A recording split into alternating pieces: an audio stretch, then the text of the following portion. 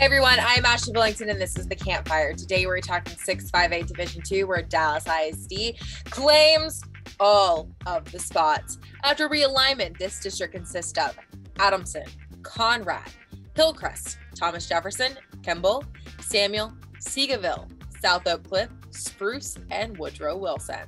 South Oak Cliff is still riding high from their first ever state title last year. Will they ride the momentum to back-to-back championships, or will another Dallas ISD team upend them? Let's start off things by analyzing these teams in our film session. Where else can we start than in South Oak Cliff, where Jason Todd's Golden Bears are coming off a magical 2021 season that saw them bring DISD their first state championship since 1958. And Sauk is loaded again this year as they try to make it to back-to-back titles. Randy Reese, the district offensive MVP, is back along with a star-studded defense that would make some Division I colleges jealous. Woodrow Wilson moves down to Division II, and they hope to give the Golden Bears a run for their money behind quarterback Cam McGuire and receiver Keldrick Smith. Hillcrest returns a slew of talented two-way players like Reggie Williams and Brady Gibson, who should lead the Panthers to the postseason. Kimball went 6-2 in district play, but they have lots to replace in 2022. Other teams to watch out for in this district are Seagoville and Spruce, who both finished respectable last year and bring back some solid experience. Conrad will hope to get one of the 4 playoff spots behind running back Chris Leggard. Meanwhile, Samuel, Adamson, and Thomas Jefferson will battle it out for some district wins. If you think 10 teams is a lot for a district, well, Dallas ISD officials agree. So they broke the district down into zones to explain what that means and to dig even deeper into 6-5A Division II. Let's bring in our Inside High School Sports Insider, Matt Dix, along with producer Ward Fasold for a district breakdown. All right, district breakdown time. Diggsy's with me again. We're talking 6-5A Division II, the DISD district. 10 teams in this district, but that doesn't necessarily mean they're playing every single team, as we found out. But what do you think about this district, and how do you feel they're going to play this thing out? Yeah, let's talk a little bit about the zones, because this is a very unique concept, and this is Sauk driven. And when you are the state champions, the champ is here, as it were. I guess you get a little play at the negotiation table. So what they decided to do, according to our buddy Matt Stepp, who broke this information right after realignment, was they broke it into 2 zones. You got Zone A and Zone B. In Zone A, you're going to have South Oak Cliff, you're going to have Kimball, Spruce, Adamson, and Samuel. And then in Zone B, you're going to have Woodrow Wilson, Hillcrest, Seagoville, Conrad, Thomas Jefferson. They're all going to play each other, and we're going to get seeding within the zones from 1 to 5. Then week 10, and this is where it's a little bit different, because we're going to have 2 weeks of zone playoffs. You're going to have 1 versus 2 on both sides. So the first place team in Zone A is going to play the second place team in Zone B, and vice versa. And then you're going to get the winners play each other, 1 versus 1, 2 versus 2 after that. And for Sauk, because we've talked about this with Lancaster and some other teams, you really have to have some sort of competitive balance to kind of get ready for non-district. So Sauk kind of gets the best of both worlds. They get to have a killer non-district of 4 games. Then their last 2 games of district are going to be against the best teams in the zones. So I think that they're going to be as good as they can be, as prepared as they can be coming out of this for the playoffs.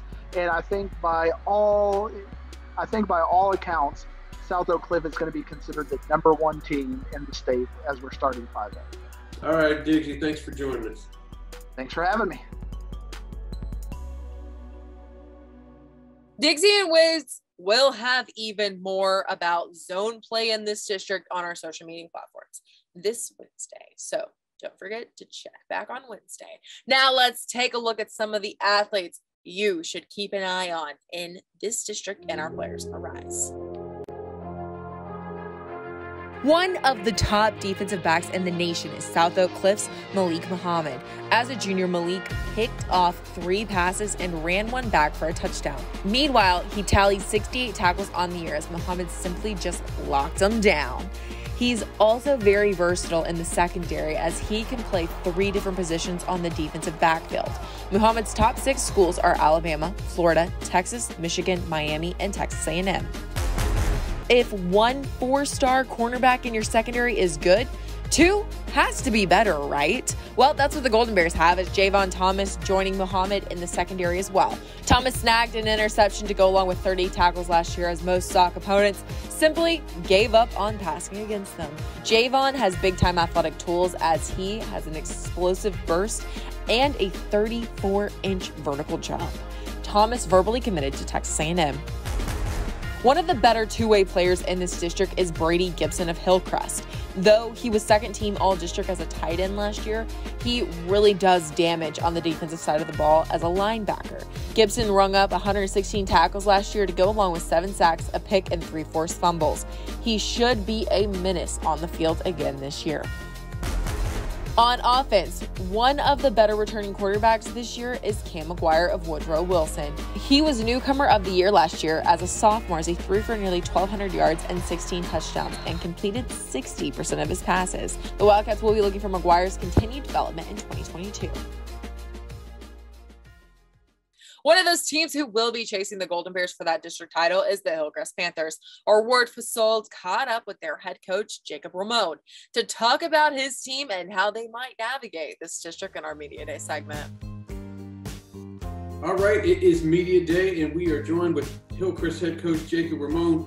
Coach, let's talk about the district. Not a lot has, a little bit has changed, but at least you're going to see a lot of district foes this year. All district foes from Dallas ISD, 10-team district.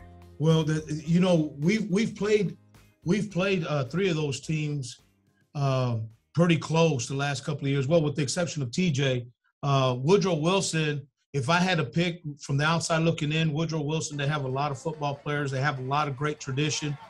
Coach Benedetto, the last couple of years, has done a great job there.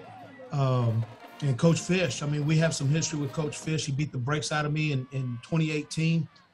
He scored 50 points. He's a heck of a coach. And he's doing a great job. We're going to have an opportunity to go watch them. And I know they're going to be ready there. So they're probably going to be favored. I would favor them. And I think we're probably right behind them, real close to Seagoville. So in our zone, it'd be Woodrow Wilson, then us in Seagoville, and then finish with Conrad and TJ down there. So it's going to be tough to win that zone. It's going to be very challenging. As an ISD, with what happened with SOC last year and how much the whole community, galvanized around them once they won that state title, does that bring any kind – can you use some of that kind of motivation like, hey, it's been done, we can do this. Down the road they did it, we can do it too. Let's not just think about our 10 games on the schedule. Let's think about what we can do. Maybe pull off a playoff win or 2. Anything's possible with God. And what Coach Todd and his football team, the Sock Golden Bears, did was amazing. This whole city was lit up. It was just a party to see that and to just cheer them on as part of our big brother kind of. And yes, we use that, and we also use it on the other side. These kids, our kids here at Hillcrest, know we're not going to face anybody better. No matter how far we go, we're not going to face anybody better than we did against Sauk and Aledo. You guys have already faced the best of the best.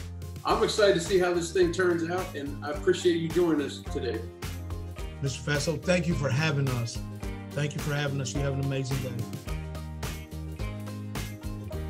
We will post the entire interview on our social media platforms this Friday. But if you just can't wait and you have to hear it now, you can go over to our podcast on iTunes and Spotify and listen to the whole thing. That's it for this week's show. I am personally hoping for a DISD team to make the long run like Sock did last year. The atmosphere was electric in the city. Join us next week when we move to the last of our 5A districts when we analyze 7 5A Division II. You can keep up with everything on the high school football scene on our Facebook, Twitter, YouTube, and Instagram accounts. Until next time, I am Ashley Billington, and thank you so much for watching Campfire.